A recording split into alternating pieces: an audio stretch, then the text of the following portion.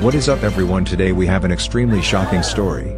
I go by lots of names has escaped execution by using a portal teleporting him to an empty stone world, where he has been hiding for the past 50 days.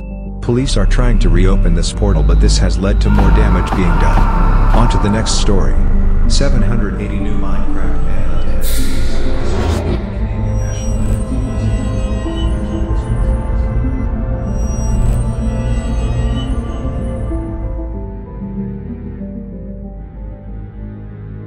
Insert evil laugh track. Those silly humans cannot get to me now. And I can be left alone in my own world. I've been living here for the past 50 days or so, and when I first started out, I thought that this would be the end of me. But thanks to my resourcefulness, I was able to live off of the things I found by digging into the stone. But simply surviving wasn't enough. By using only resources found from grinding stone and filtering it into materials, I created this entire base from scratch. I won't be explaining in detail how I got here since there is a part 1. But here's what's going on. A nuclear reactor powering a factory that turns stone into metal, and some machines that turn ingots into different machine parts to manufacture more machines, and a gaming PC that stores all my items for me and is able to automatically craft items. But we weren't stopping there. We left off with big plans for the future. And we were going to start with a mob farm. But I already had a mob farm. A few weeks ago it started out as a small dark hallway. But after a series of mass creeper bombings, this was widened into a whole cave system. There was also the issue of mobs falling into this pit but not dying, and they were extremely loud. This was not good. So I renovated this mob farm by patching up all the craters and putting a spike trap at the end to automatically do assassinations on mobs. But that wasn't enough. It was time for the mob farm v3. Last time, I was showing off the drop of evil, which is a rare drop from wither skeletons. We were going to use this to buff the mob farm. First I cleared out the old farm and turned it from a rough cave into a rectangular prism. I then renovated the floor into a dirt floor. This will be needed to renovate the dirt floor into a cursed earth floor with the drop of evil. This makes mobs spawn 10 times higher, but the monsters will be 10 times faster and more deadly. And with a farm this big, we were going to need a way to move all the mobs into one spot to kill them. This could be done with a giant grid of conveyor belts. So then I built a giant grid of conveyor belts. These conveyor belts lead to this deadly pit of death, spikes of death, which kill mobs almost instantly. But we could improve this further. You may remember the witch water I created from part 1. I poured it on top of the spikes so that all the skeletons that drop into it will be turned into wither skeletons. And wither skeletons mean wither skeleton skulls, which mean wither, which means nether star, which means overpowered items. But when massive amounts of mobs are destroyed, massive amounts of loot will be laying around randomly, eventually leading to catastrophic performance issues. So how do we automatically collect all this loot from these deadly spikes? First I made a vacuum and used it to suck all the XP and stuff laying on the spikes. Then I used cables to suck in all the stuff from the sucker and put it in my storage system. Speaking of which, not only do we have item storage, but I made fluid storage. Now all the XP was stored in the system as liquid experience. There is one problem. We were getting too much XP and the storage will eventually get full. So we would have to find a use for it. And I found a use for it. The aforementioned use is to pour all the XP into this thing and not worry about it ever again. Because there is a new thing to worry about. My mob farm was not very well designed. Some mobs thought that physics was optional, and were glitching through the walls somehow. So for the mobs that did this, I made a second wall for those that went through the first wall, where they meet their demise on this backup spike. I also had to mute mob sounds because listening to this cacophony was making me lose my sanity. But while the first 2 walls could contain things like wither skeletons, the Endermen could simply teleport out. Did I mention that these corrupted Endermen were faster than a NASA rocket, and a single hit from them could kill me? So the solution was to not make them mad in the first place, by not looking at them. We have solved cyberbullying. Now that all the problems in the mob farm were dealt with, it was time to return to the factory. The nuclear reactor was making way too much energy for the puny cables to handle. So we would need better cables. Luckily, upgraded cables are made from the same materials as upgrade kits, and I already had lots of those materials, which was convenient. But while I was making cables, I felt that something was off about the mob farm, for the 56th time in the past few days. So I went to check on the mass assassination room to see if anything had gone terribly wrong. It was just the usual, except that due to me making the spike trap too small, there were about 20 spiders clogging up the area. So I was going to go down and it was the accident I hoped would never happen. The buffed creepers apparently had Superman vision and exploded as soon as I got in their line of sight. This created a giant hole in the trap, and mobs were piling up in the den, with some spilling over the spiky area. There were a bunch of escaped prisoners in the pit, including a bunch of skeleton MLG sniping me. But at this point I was just going to kill them with lava. I made an air vent and snuck through it to see the mob farm. And I started placing gravel to fill up the holes, because there is no way I'm going down near these guys. The creepers responded by exploding even more. I was about to destroy my computer. Wait. Destroy. Creepers. Farm. I was getting an idea. What if we use the creepers to destroy the farm since the farm spawned creepers? A negative and a positive make a negative. And we were going to use this to get rid of all the creepers. So I was taunting the creepers by flying back and forth between them, and baiting them into destroying the farm that spawned them. After putting down most of the mob revolt, I spammed torches everywhere so the creatures would be too scared to become born. In the aftermath, the damages caused by this were estimated to be $36 billion. But progress must go on. It was time for the mob farm v4. Instead of 1 gold spike, we used 4 diamond spikes to kill spiders. And I was going to fix all the holes in the farm, and I swore an oath to not go close to the farm when there were creepers inside. While I was replacing the dirt, I found a music disc. Apparently in the chaos, a skeleton had accidentally killed a creeper, which led to the obtaining of the rare music disc. And it was Strad. After a day of rebuilding, I restarted the mob farm with a drop of evil I got from the old farm. And this time, things went way smoother. Now that was dealt with, I returned to upgrading my cables, to the penultimate tier, aka resonant cables. Of course, the best cable is the cryo blah blah whatever with infinite transfer, but that was overkill. The reason why I need these are so I can transfer energy very quickly, to my new laser setup. Allow me to explain. This current nuclear reactor looks like a Lego toy set when compared to our true destiny. The laser-powered fusion reactor, which is one part of the maxed-out industrial turbine thermoelectric boiler thermal evaporation electrolytic separator setup, capable of making 15,000 times more energy than this measly gray cube. And we would need that much energy for future projects. Here's how the whole thing works.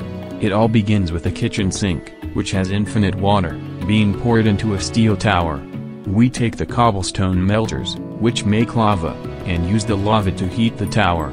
This turns water into brine, and we use another tower to transform brine into lithium. Then we use this blah blah to split lithium into blah and blah blah. These gas thingies are injected into a giant black ball with the big laser gun pointing at it. Once the laser gets charged to this preposterous number, we fire it in the hole to boot up the fusion reaction. But instead of using it to make power, we use it to make heat. This fusion heat goes into a big boiler which is filled with the equivalent of 6 Olympic-sized pools provided by yet another kitchen sink, and as the name suggests, the boiler uses the heat of the sun to boil water into steam. And finally, the steam turns this giant turbine the size of the Burj Khalifa, producing whatever this number is, in energy units per second. But just like how wires can be upgraded, pipes can also be upgraded. And we were going to need the mother of all pipes to transfer the massive amounts of steam and water around the system. We were going to use the superlaminar fluid duct, which has infinite transfer. As for transferring heat, we will use this thingy. As for the rest, normal gas and fluid pipes were good enough. And that is basically the whole plan. Anyways, it was time to grind.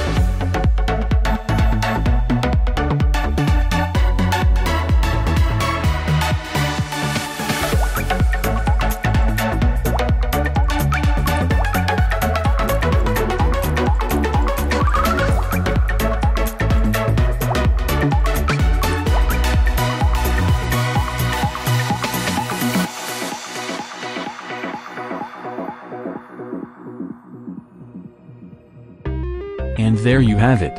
The industrial turbine setup. Now it was time for the grand opening. This was awkward. It appears that the laser was not powerful enough to begin the fusion reactor, so we would have to wait a few more days for the laser to power up again. This is so sad. So it was time to go for something else. Speaking of something, there is something I have to tell you that is extremely shocking. That thing is, please subscribe, so that I can pass myself in sub count. Anyways, back to what we were talking about. There is one thing that has been overshadowed by all the recent improvements in the base. Resource chickens. So far it may seem that these painfully slow chickens could not compare to the Civ factory. But after several tiers of chicken breeding that I did over the past several weeks, but did not mention because it was kinda boring, I finally got the draconium chicken. This is the only method of obtaining draconium, one of the most valuable materials in the game. But it seems that this chicken only makes 1 draconium per geological eon of the Earth. That's because this chicken has low stats. Each chicken has 3 stats: gain, strength, and growth. And breeding 2 of the same chickens may lead to a mutation in these stats. In a good way. And according to my calculations, we would need around 7 tries of constant breeding to get a decent chicken.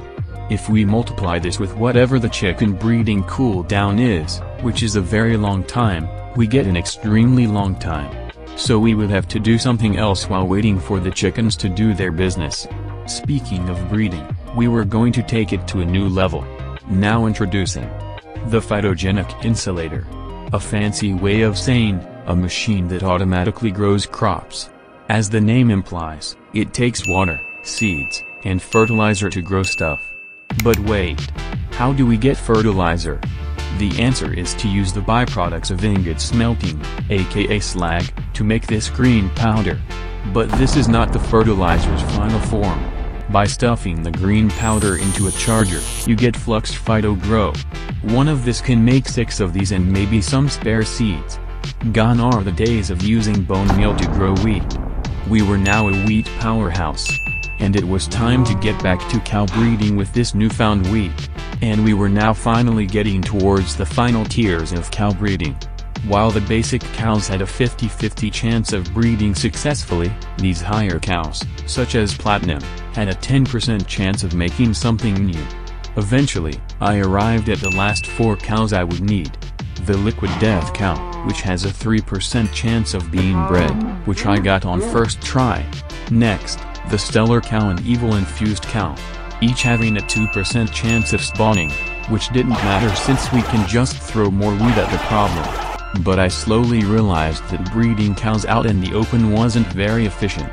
We would need a mass breeding factory for this. And after what felt like 5 quintillion years, I got both cows. Leading up to the final cow. The infinity cow. Which took about 100 attempts to get. This cow has a milking cool down of 4 hours, so we would have to place this down as soon as possible. Now that we had infinity ingots and draconium being made, it was time for the next overpowered resource. The Nether Star. Luckily, the mob farm V4 had not catastrophically exploded yet, allowing us to farm about 30 with our skulls of passive income. And we had soul sand, which was easy to get anyways. But wait a moment. Where do we fight the Wither? Fighting it at the base would lead to the destruction of everything of biblical proportions. So I would contain the fight within this wither-proof reinforced obsidian box, and kill the Wither from a peeking hole, causing me to obtain the Nether Star. Now there was one less thing on my to-do list. The next thing is starting the fusion reactor. This time I lit about 1 billion energy flow into the lasers. Twice the first attempt. Now we see if this is enough to begin the reactor. The answer was yes. And as you can see here, the turbine is now running and making extreme amounts of energy. But since we had no way to store this much energy due to the limitations of the energy storage cube, we were just going to leave it here until further notice. And even though this boiler was hotter than the sun, these mobs were happily taking a little swim in conditions similar to the Mariana Trench. Speaking of trench, this video was sponsored by Ratio Discord bot by Jonah. Anyways, you may remember the end quote-unquote dimension from the previous video, which is an infinitely large slab of end stone stacked 500 blocks on top of our base. The thing is, the end was much more than just some end stone. Today, we were back on a more serious mission. Because we were going to summon and fight the mighty Ender Chicken. Since this map has no actual Ender Dragon, the boss is an Ender Dragon chicken that is spawned by building this ritual thing and doing a ritual where you throw an egg into the ritual. The chicken creates a giant explosion when it spawns, similar to the Wither, so I was getting out of here. Suddenly, there was a giant cave, and the Ender Chicken took up most of the new space. This is where this torch launcher comes to play, because fighting is inconvenient when your enemy is in the shadows. But while I was tunneling around, the dragon noticed me and did its special attack. The Ender Chicken laser. Even though I was in diamond armor, I was nearly obliterated. This was far harder than a normal dragon fight. I then realized something. This boss was far beyond me. I was not ready for anything like this. I had to get out of here if I didn't want to run to end due to the Ender Chicken laser breath. So I flew out into the cave and exited the war zone. After that failed fight, I learned my lesson. I would need better equipment than diamond armor. But what could possibly be better than diamond? The answer is draconium, which I mentioned earlier. But about that, even after all this chicken breeding and waiting, we still made only 9 Yocto draconium per 5 milliseconds.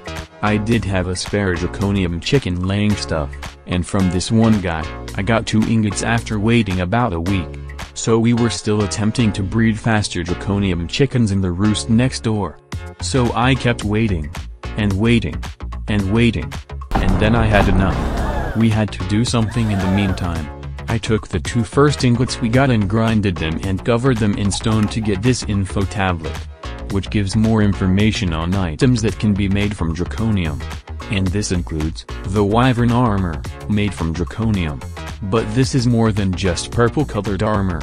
Instead of durability, it runs on energy. It comes with its own mini-shield, basically making you immortal until the shield runs out. It is the 3rd most powerful armor in the game. But that's not the only thing to look forward to. Behold, the final boss, aka the Chaos Guardian, which drops the items needed for the end game. But no spoilers for now. Meanwhile, I noticed that I was running out of space in my storage because of armor spam from the mob farm. While I was throwing them out the window, I noticed that I also had a few hundred loot chests also from the mob farm. What could possibly be in these loot chests? I was curious, and decided to find out. After spending 5 minutes to open a few hundred surprise mechanic boxes, I slowly realized that this was a bad idea. Even the so-called legendary loot chests gave items I didn't use, because I don't know what most of these are. As for the rest, they were still useless anyways. Not to mention, it clogged everything up with unstackable useless items that either did nothing or did useless things or did nothing useless things. So I had enough of these loot chests. It was also getting annoying to have to travel to the gaming PC to get something even though it only took 2 seconds. So it was time for a revolutionary revolution in storage. Wireless storage. By making a security terminal, a wireless connector, and using that to connect this iPad to the system, we could now get whatever we wanted from wherever I was. It was currently day 87, about 2.5 weeks since I began breeding draconium stuff. Finally, on this day that will go down in history, I finally obtained a draconium chicken with max stats. But even then, this was too slow. So it was time to use the buff chickens to make even more maxed out chickens. And it also appears that the infinity cow was ready to be milled. So on this day that will also go down in history even though it was the same day, I obtained the infinity ingots. Now it was time to put them in the storage and forget about them for a few days. With the draconium I currently had, which was around a stack since we already had a few chickens, I created the draconic core, the base of all things related to draconium. But one on its own was useless. We would need, according to multivariable calculus, 25 of them to make our dream armor. But at this point I was making about 1 ingot every 8 seconds from to this union of 16 super buff draconium chickens I breeded, so it was pretty easy now. I then proceeded to murder 5 more withers. If we combine these 2 items, we get a slightly discolored upgraded draconic core. The wyvern core. The final stepping stone before wyvern equipment. Say hello to infinite durability and invincibility shield. And armor upgrades. Before we get to that though, it was time for the final machines we would need to make in this game. First up, this. A transparent Amazon box with 10 big lasers pointing at it, all powered by my overpowered cables. It will be used to combine approximately 11 items together into approximately 1 item. Next we make the so-called cryo-stabilized flux duct from this current tier of cable I have, but covered in glass and filled with cold stuff, which will give us infinite energy transfer, and I shall use it to power the fusion square. We will also use it to power the energetic infuser, which will be used to charge up my newly obtained gear. Finally, we would need the empowerer, which does the same thing as the fusion square, but less awesome and shaped like a plus sign. After spending a few tens of cores and a few special materials here and there, I got all the aforementioned equipment we would need for slaying the Ender Chicken. I also made a few upgrade kits for the armor, and sat here for about 15 minutes watching this oddly satisfying upgrade animation. Now that we had decent equipment, it was time to get a rematch with the Ender Chicken. I flew upstairs and went upstairs of the upstairs. And I found the Ender Chicken right where I left it, in the massive cave he created. As expected, the chicken was very infuriated and tried to drill a hole through my body. But it deflected right off my shield. I also brought several bottles with me because we would need to collect the chicken's dragon's breath created by its laser attack. Now that the chicken had served our purpose, it was time to get rid of it. And the result of this fight? A clay loot crate. And the egg and heart of the dragon. Not to mention the dragon's breath. I went back to base and used the dragon's breath, some prismarine, a nether star, black quartz, and some shiny rocks to make the philosopher's stone. Possibly the most overpowered item in the game. With this, it was time to put the alchemy in alchemy. Alchemy is the process of turning something into a new thing by using things. With the philosopher's stone I could do about 7 different transformations. But these were just cheap tricks. To actually do something cool we would need the energy condenser, which can transform anything into anything. And it is made from dark matter and red matter from the philosopher's stone. But in order to fuse them into the condenser thing, we would need better injectors. So I made them purple. We would also need covalence dust, which would come from using the less cooler fuser and some basic resources. But the last dust we needed came at a cost of dimension shards. This is where the loot chests came in clutch, which was a major plot twist, because I got dimensional shards from the loot chest. But never again would we open another loot chest. With all the ingredients obtained and injectors that were powerful enough, we obtained the energy condenser. Throughout this entire playthrough you may have noticed that almost every item has an EMC counter. Using the condenser can turn items into whatever EMC they're worth, and the EMC can be used to create a different item you have. And by putting infinity ingots into the condenser, we get 38 billion EMC. With this, we can basically buy anything we want, but only if we get one of that item first. Because you still have to tell the machine what to make. I had some leftover wyvern stuff, so I used the EMC to quote-unquote, buy some more cores, and some draconium for good measure. It was also very useful for obtaining otherwise extremely rare materials.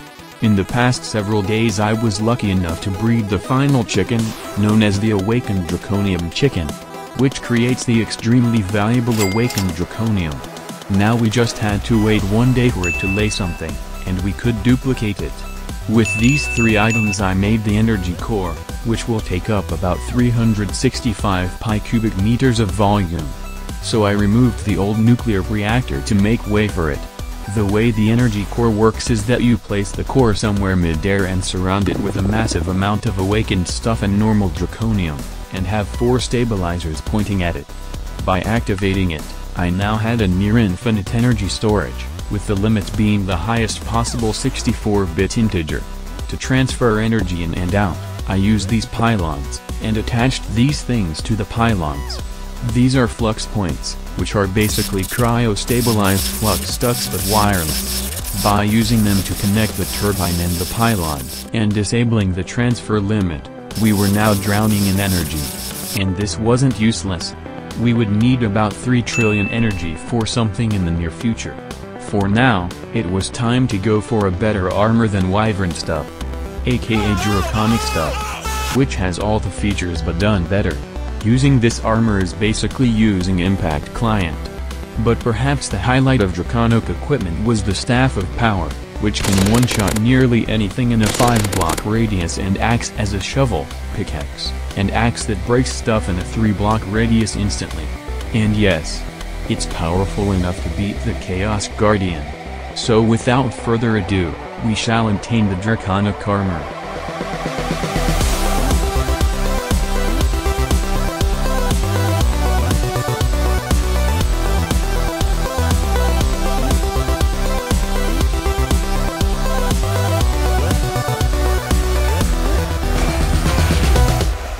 As the Chaos Chicken died, he left behind the legendary Chaos Shard.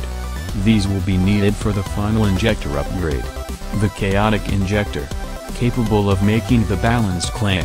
So far the turbine had created a total of 7 trillion energy, which was enough to power the balanced clay experiment. After several minutes of waiting for it to charge, the balanced clay was ours. Now I do admit that this item is useless and is simply for flexing. But it was time for the final item to grind for in this game. The Tome of Knowledge. Creating it will put the factory to the test. To get that, I made the extreme crafting table and neutron collector. We would also need lots of chests, so I got rid of the wheat stuff in the farm and replaced it with an automatic tree grower. After a few more steps, I got the transmutation table, which was the easy step. I then used the chest to make several transmutation tables. The reason I did this is that the Tome of Knowledge is useless without a spare transmutation table. Now that was done, it was time for the moderately hard part. Bruh.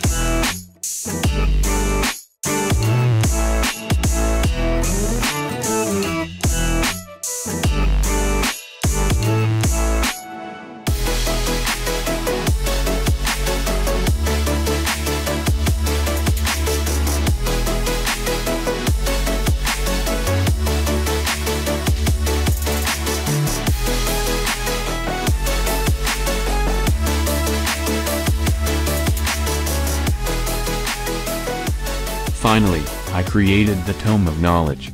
As the name implies, it gives you knowledge about everything. More specifically, instead of having to obtain an item first before using EMC to make it, by putting the Tome of Knowledge in the spare transmutation table, I could get any item I want. We were basically in creative mode. And yes, this means more balanced clay. But anyways, this means that we have quote-unquote, beaten the game. Plus we were at 100 days already. Keep in mind that there are hundreds of different ways to play this.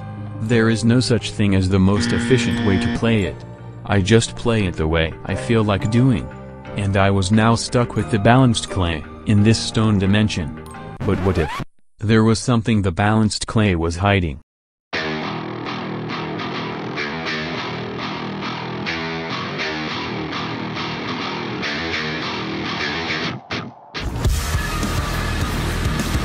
Wait a minute. How is that possible? I have returned. Insert evil laugh track.